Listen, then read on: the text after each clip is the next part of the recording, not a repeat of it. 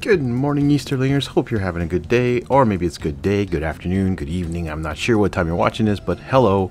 Alright, I'm back with Jubilee now from the Marvel United X-Men, and I'm starting off with a Zenitals-like prime, but very mellow, because what I'm doing is I'm testing my new airbrush, and I had fun with it. I decided to get some matte gray primer.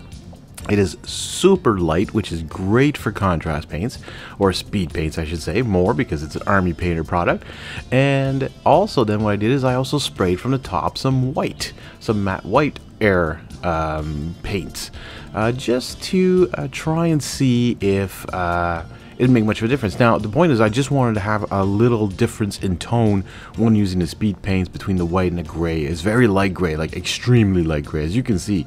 Now her hair got most of the white, like the top of her gloves, the top of her coat, but the underneath of her coat, underneath the gloves and all that is the gray.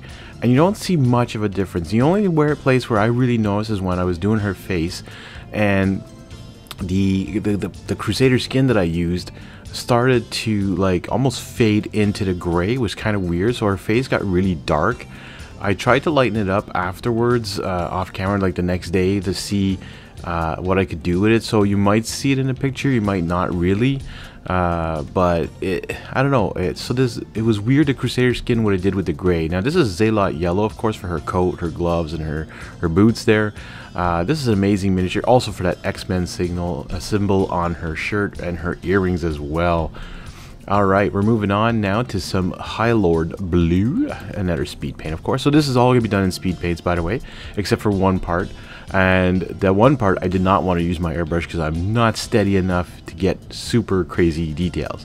But do stand by, because there is a video coming soon with a larger miniature from a larger board game, where I'm going to entirely base coat with the airbrush. So that's going to be interesting, folks. And Slaughter Red is next for her shirt. Again, these Marvel United miniatures are amazing. I mean, whenever you sit this one next to a zombie-side hero or survivor, it is so huge compared to those heroes. Like, the heroes are tiny. And I always wonder, how the heck can I paint those so, you know, they're so tiny. But anyways, Grim Black now for her belt and her hair.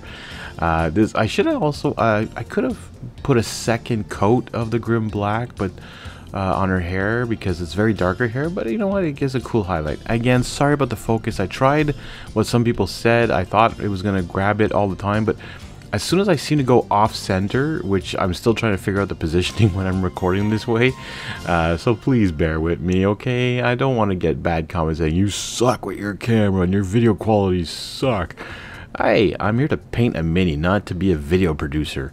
Here's the Crusader skin going on right now on her face and her arms and her legs. And like you can see now, it looks really good. Like, it actually looks pretty good. It looks nice and pale, but for some reason it darkens down. I don't know why it does that. I don't know if the gray seeped through or what happened there, but it's just weird. You might notice in the video, but anyways, I really noticed it off camera, so keep an eye out though.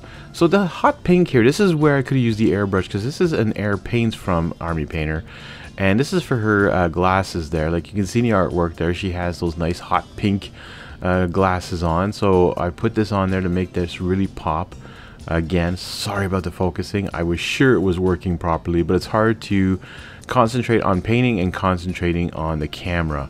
So any miniature painter out there probably knows this. Matte black again, or actually just matte black now to do the symbol of the X-Men there on that little pin of hers, and some hardened leather now in her eyes to give her that brown eye look. I shouldn't have done that. I should have just painted the eyeball, like the actual balls of her eyes, brown with like a brown color. Anyways, I'm wondering if that didn't seep into the Crusader skin now, thinking of it.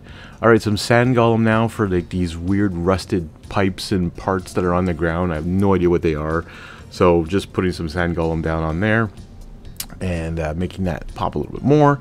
And now some Gravelord Gray for the rest of the ground, and I didn't notice that some of the sand golem had pooled up in some of the cracks there, so it's gonna get mixed in with the Gravelord Gray at some points. But you know what, it kind of makes the ground a little bit more gritty, a little bit dirtier, changes the look a bit, so it's actually not bad in the end what it does. So it's pretty cool. It gives like almost like a sandy color, well, sort of. I don't know, it's supposed to be a sand golem, but anyways, Jubilee is painted, and I want to give a shout out to my friend Honest Abe again for recommending this one. He loves the X-Men United series so far.